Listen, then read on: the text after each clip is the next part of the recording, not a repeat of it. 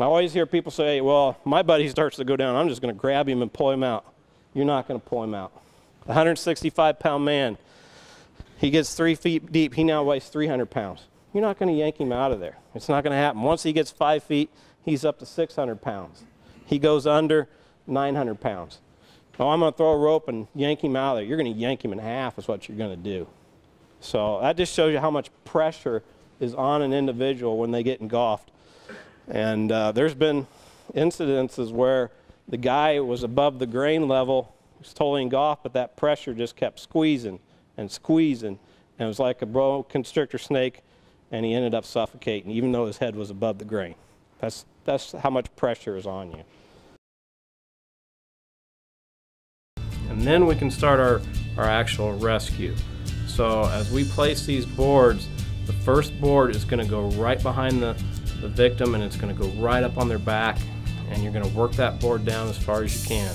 And then we're going to start building the rest of those boards around him. And once again, the less you move around, the less that compacts that gentleman or that person in there. And you know, every time you move, grain's going to move in, and it can start moving into his airway or whatever. So we try to do it really careful. When we start building that cofferdam, we work each board, we overlap it. So we start from the back, we start overlapping it, leave about 4 inches, 6 inches around that person as you overlap it.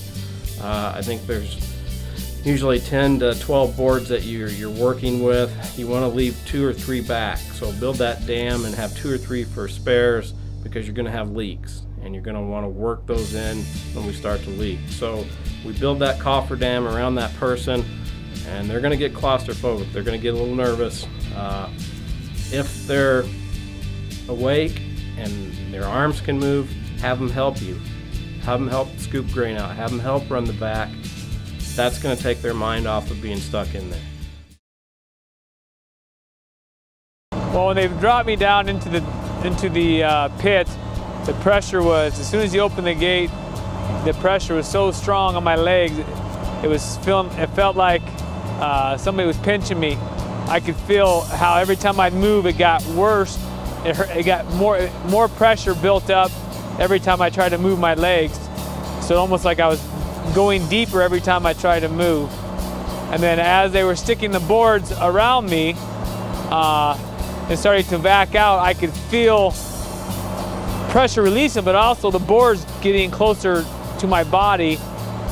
And if you're claustrophobic, it would actually, I mean, that would be a tough thing for a person who's claustrophobic to experience. They backed out to a certain point where it got almost down below between my knees and upper thigh.